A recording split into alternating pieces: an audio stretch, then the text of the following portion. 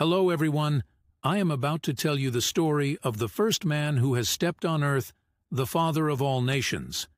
But before that, make sure to hit that subscribe button so that you don't miss any upcoming uploads. Share this story with your family and friends. Let's get started. In the celestial realm, Allah decided to showcase His supreme craftsmanship by creating a being of unparalleled beauty and significance.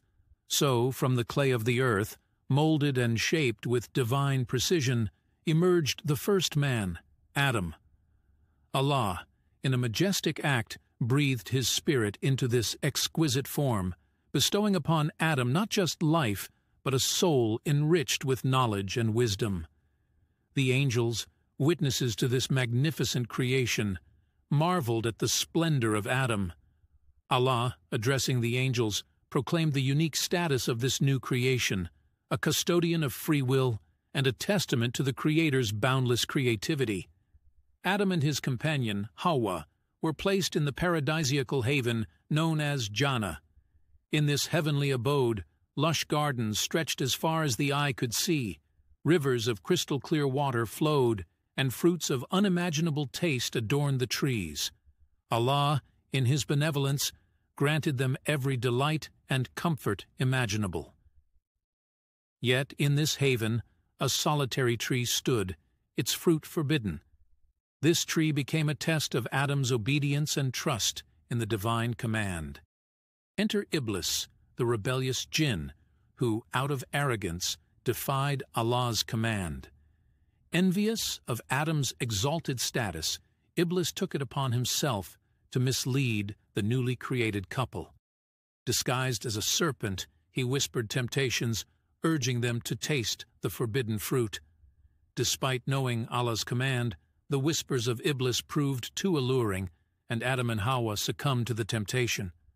As the forbidden fruit touched their lips, the veil of innocence lifted. They became aware of their nakedness, and shame overcame them. Allah, in His infinite mercy, did not abandon His creation. Addressing Adam and Hawwa, He gently reminded them of their lapse and the consequences.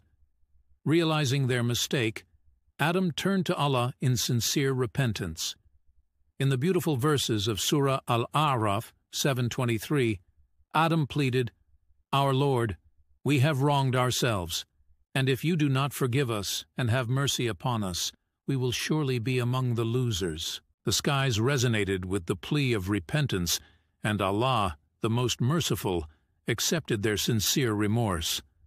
A divine decree forgave Adam and Hawwa, reinstating them in Allah's favor.